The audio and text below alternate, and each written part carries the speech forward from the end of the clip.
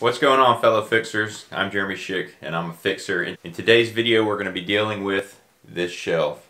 So for those of you that don't know, we are having a baby very soon. I'm talking like weeks, 2 to 3 weeks, something like that. And so we're trying to get the nursery all finished up. And this used to be our boy's room, and we moved him over to another room and we're going to turn this into the nursery. But he had this shelf up here and we just don't like the color for baby sister's room, so we're going to change it as cheaply as possible. So I actually got this just simple poplar board, I believe it's a 1x8, and we're not even going to remove the shelving. We're just going to take the existing shelf off, stain this, and hang it up here. We're going to put his shelf in the other room. So come along.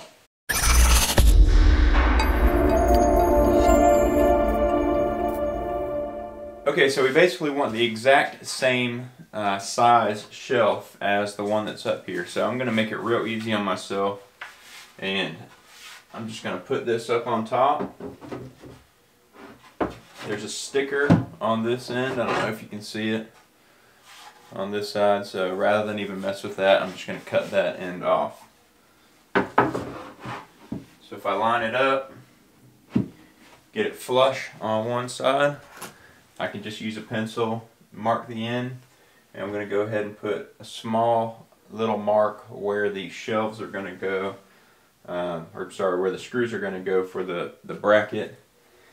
That way, whenever I'm done, I don't even have to mess with getting it even left to right. I know exactly where to put those screws up through to make sure that it's going to be center exactly where the old shelf was. So let's go ahead and do that. I'm going to pull that. I already made those marks. I'm going to pull it down. We're going to cut it, stain it, and then we can mount it. I'm going to put out in that shelf for our sister so she can put down, so I can cut down it so she can be happy, so I can put some things up there for her to get whenever she's bigger. Alright, in case you missed that, we're cutting this shelf so that it's the right length before we put it up for little sister. How's that sound? If the right length, you can put that shelf up for that. Yeah, we won't be able to finish it today because we've got to cut it, then we have to stain it, and it'll take a while for the stain to dry. We have to cut it and then stain it. We have to what? Cut it and then stain it, and it'll take a while until the stain gets bigger. Before the stain gets dry? Yeah, before the stain gets dry.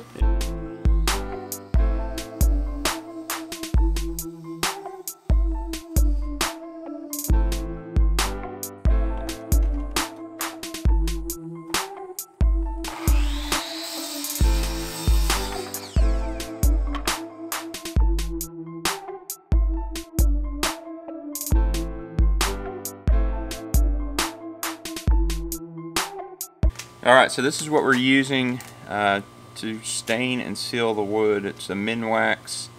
It says stain and polyurethane in one. I've never actually used it, so we'll see how it goes. The biggest thing with these is that they're oil based, so if you're doing any of this, make sure you've got mineral spirits, because if you're using a brush, you're going to get obviously all this stain all over it, and this goes for oil based paints as well. There is no way you will ever clean a brush with just water if it's oil-based. You have to have mineral spirits to clean it up. It's the only way it's going to happen. So if you've ever struggled to clean out a paintbrush and you can't figure out why it's not getting clean, it might be because you're using oil-based paints. But anyway, this is what we're going to do. So we're going to go ahead and do it. It says there's a 6-hour cure time, so I'm going to have to do it and then give it some time to dry. Do a second coat. Alright, we're obviously going to have to do 2 coats, and we're going to have to do the top, and then after it dries, come back and do the bottom. The big thing is that you You don't want to put this on thick, just do real light coats, and I'll even have a rag handy because I'll probably wipe some of the excess off. So let's go ahead and get started. See, it's actually a very light stain. It's not going to do much, it's just going to protect the shelf.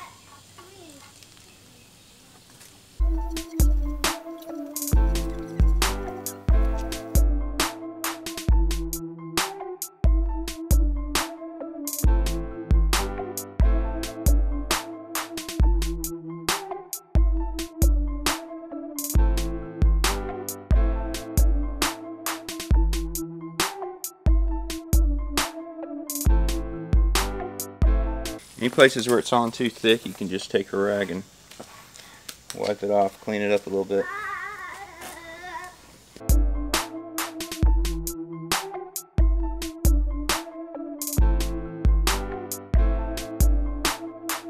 Alright, so now we'll just let that dry, and then we'll sand it with a real fine sandpaper or steel wool, and then we'll come back and do a second coat and do the same thing, do the bottom of it. So, alright, I'm going to go ahead and take this shelf off, and I actually bought new brackets for the other room so that I don't even have to bother taking these off. We'll just put up new brackets in the other room.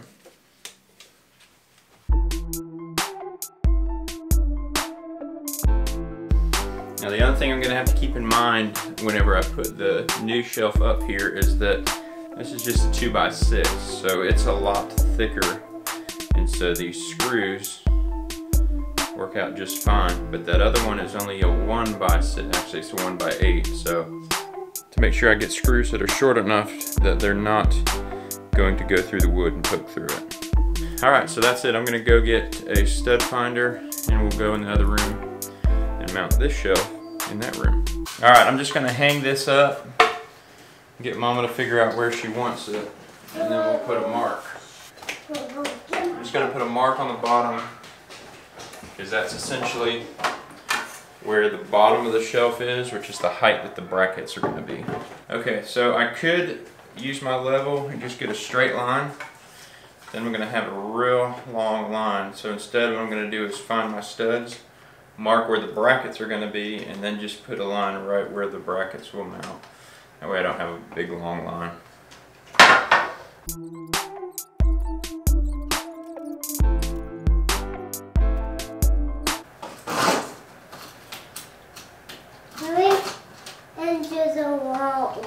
I'm going to put the top screw in first, that way I can adjust the bottom to make sure that it's not only level across the top, but the brackets actually plumb as well.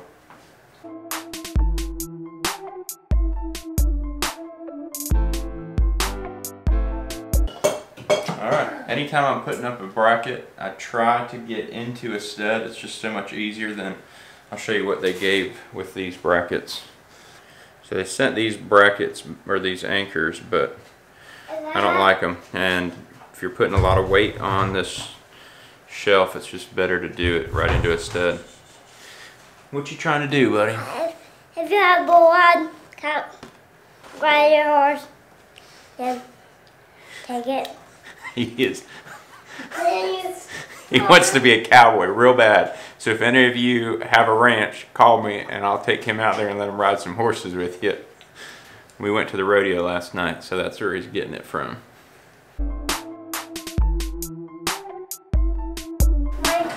Just gonna check and make sure it's level.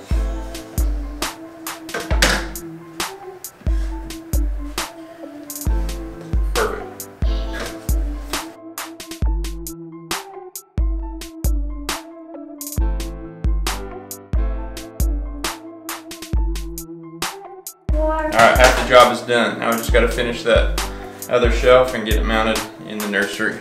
Okay, so I made a bit of a mistake. Whenever I did the top coat on the top of this board, what I should have done is gone and wiped off the excess drip that came down below. You can see there's some overspill, and so I didn't do that. And so I have a couple of little drips hanging down. So what I'm going to try to do, and I'm not going to try to mess up the wood, but I'm going to take a razor blade and see if I can get some of that excess off. But future reference, if you're going to do this, then after you've done the top part of it, just you take that rag and just go underneath all the way around and get off that last little bit. Alright, well, I think that this is going to work. You have to be careful not to take too much and dig into the wood. But this looks like it's going to work okay, just to get that extra little bit off.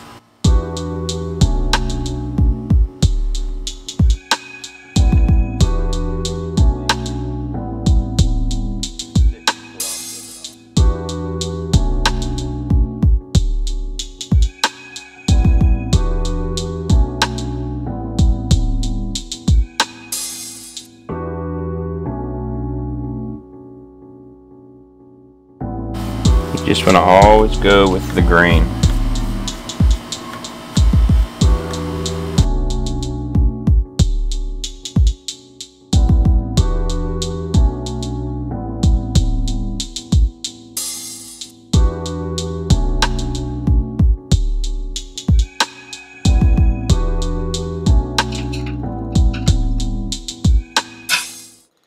Alright, I'm just finishing putting up this shelf. It came out fairly well. I'm not extremely happy with it. There's a couple spots where I had just a little bit of excess stain. I don't know if I like this stain and gloss all in one.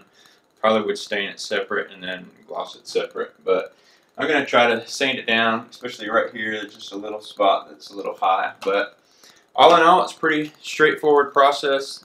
Made sure that I had screws that weren't going to poke through. That's a mistake that some people make, not just thinking about it. They'll grab a screw or whatever might come with the shelf, the bracket, and it's too long. So make sure that you're not going to use a screw that's too long. It's going to be poking out. But that's it, fellow fixers. I'm Jeremy Schick, and I'm a fixer. Thanks so much for watching this video. Like, share, and subscribe. I'd love to see you on the next one.